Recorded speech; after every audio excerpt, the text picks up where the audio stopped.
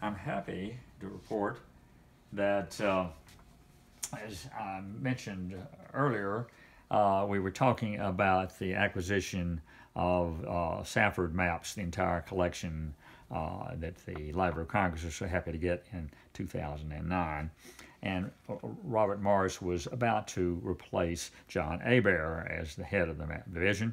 And I just got a call recently. I had offered him this pair of globes, and they had decided to take them.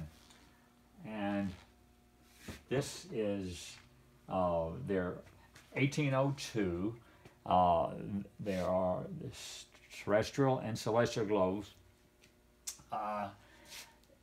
They're an unusually nice pair, and they were done in London, and there are all kinds of really extraordinary things on the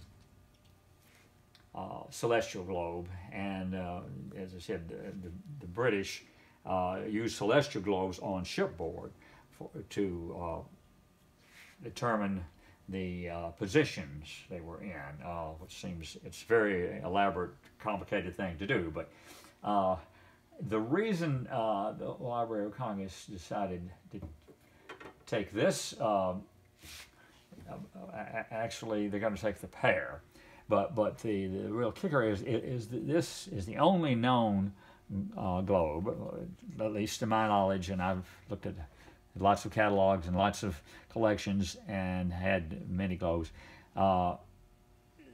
This globe, 27 years after the beginning of the country, shows the United States as just east of the Mississippi River, and Florida and Louisiana, which includes New Orleans, are not part of the United States.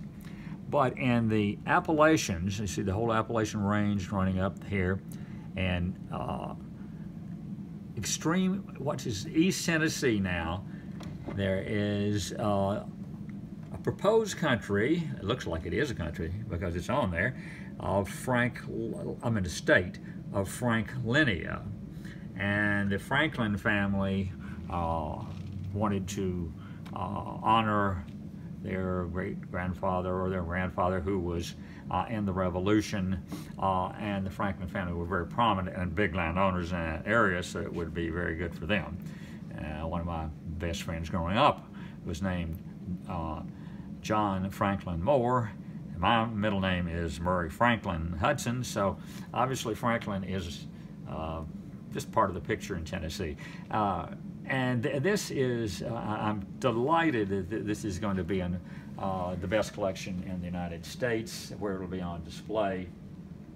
And I thank Robert Morris for making the decision.